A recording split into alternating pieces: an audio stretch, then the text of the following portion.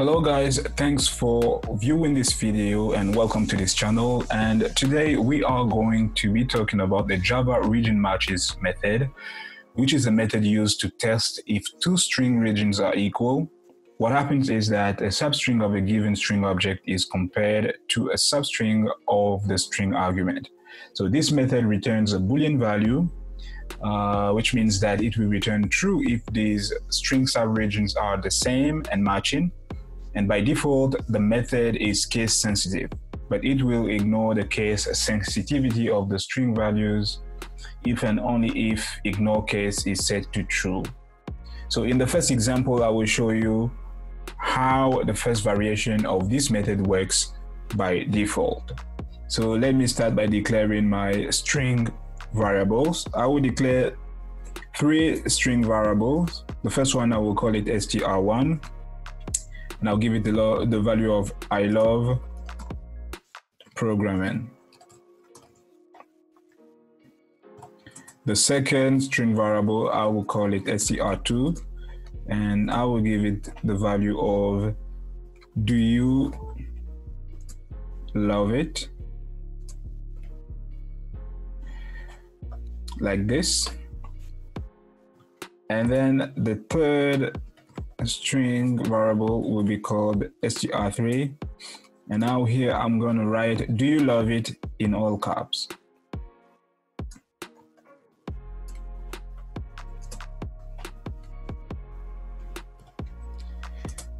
So that's it. So now I'm going to apply my regionMatches method to see if these two string match.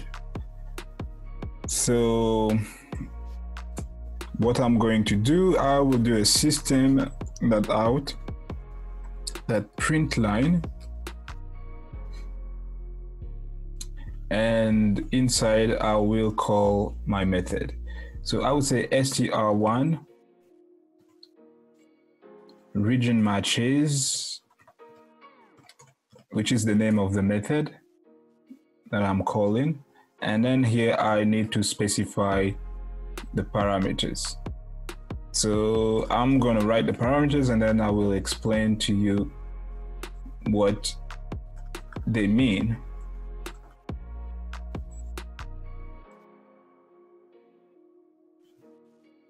And here I will say 4. Okay, so here what I'm trying to do is that I'm trying to check a subregion in str1 with a subregion in str2. And so these parameters are going to specify which subregion I want to check, and also the number of characters I want to check. So 5 here represents the starting index position of the subregion in my string variable str1. It will be useful to determine the subregion of the string to be matched.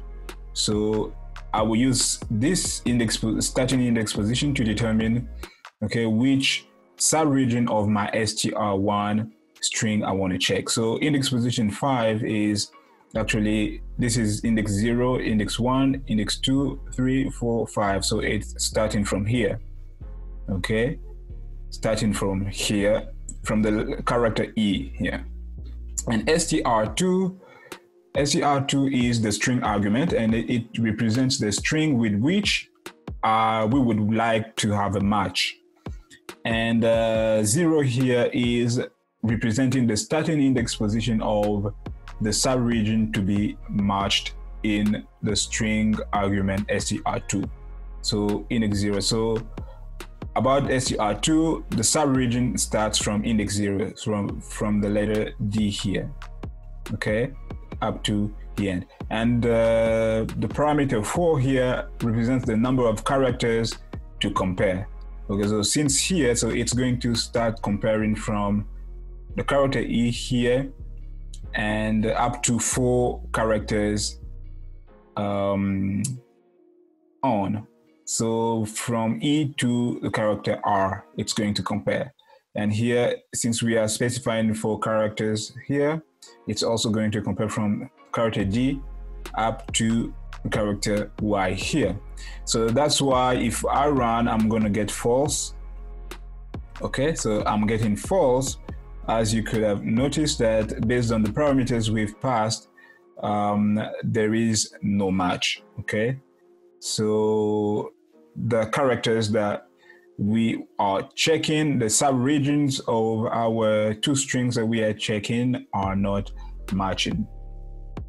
So next, if I want to make sure that that we get the value true here in our console, we are, for example, going to try to check if the subregion, the substring love here, is matching with the substring love in str2. So what we have to do is to make sure that we precise or specify the correct starting index positions of the subregions. So I'm going to write, so as we can see here, love in str1 starts at index position 2.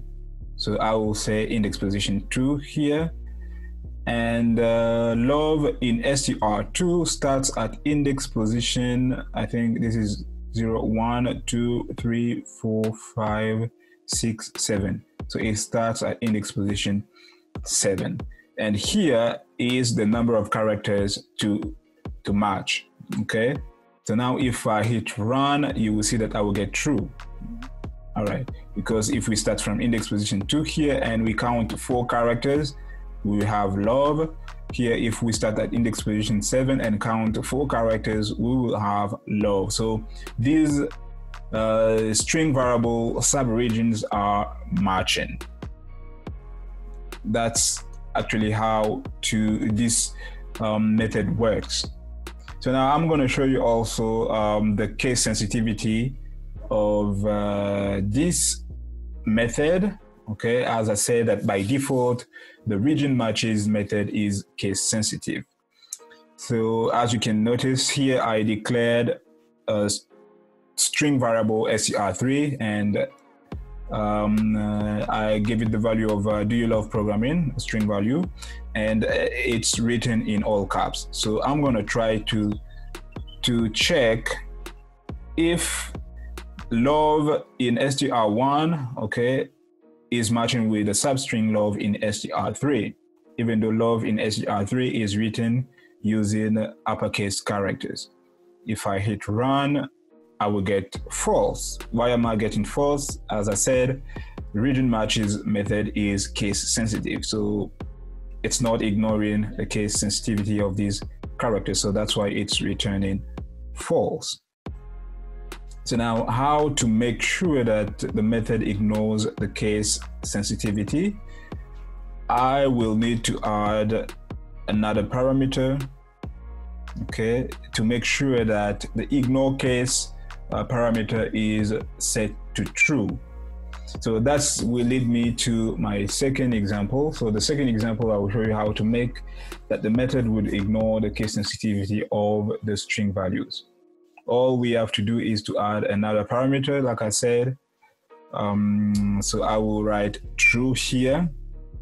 So this is to set the ignoreCase parameter to true. And so true indicates that we want the method to ignore the case sensitivity. Now, if we run our method, we will get true here, meaning that love, the substring in str3 here, the love substring is matching with love in str1, because now we have set the ignoreCase to true. So the method is now going to ignore the case. If we remove, as you could see, we will get false. Yeah, so if we set to false here, we will get false because the method is not going to ignore the case sensitivity. But if we set to true, now if we run our program, we get true here. So As that was it concerning the regionMatches method, how you can check that two subregions in two different strings are matching. So using the regionMatches method. So that was it concerning this video, and I hope it has been informative. And please don't forget to support this channel by liking this video and commenting if you have any suggestion and question, and don't forget to subscribe to this channel. Bye.